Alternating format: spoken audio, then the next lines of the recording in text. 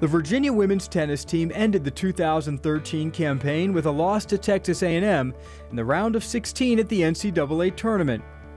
The Cavaliers returned 5 players who helped the team advance to the Sweet 16 for the 3rd consecutive season.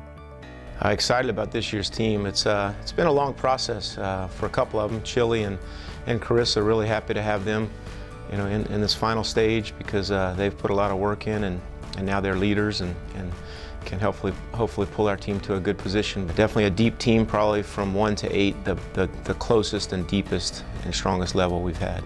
I feel like 1 through 6 will be very strong, and I'm very thankful to be part of such a great team and a great group of coaches.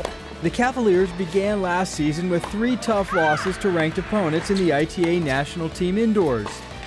The losses provided important lessons later in the season.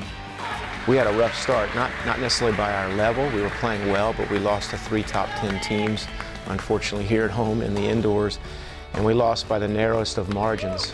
You take all of the experiences, and it's our job as coaches and as a team to play to win, do everything you can in that moment, but then also take everything you can out of those moments and make sure that you use it to the best of your abilities moving forward. Returning is second-year Julia Elbaba. As a first-year, Elbaba played most of last season at #1 singles. This year, she believes she can also help the team off the court. Trying to take a little bit of a role as a leader, trying to take in what I learned last year into this year and, helping my teammates out. I'm really glad this year I can go in with more experience and know what to expect each match. New to the squad are first-years Rachel Pearson and Marie Foy.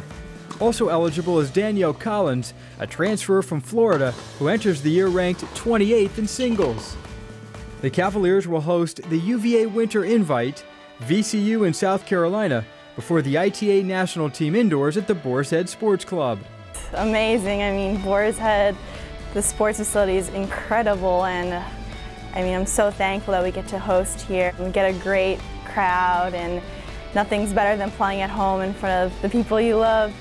It means everything. It's a great way for us to welcome our fans and play in front of our fans and kind of have a huge event. And win, lose, or draw, you get some great experience and you get to play in the national championships.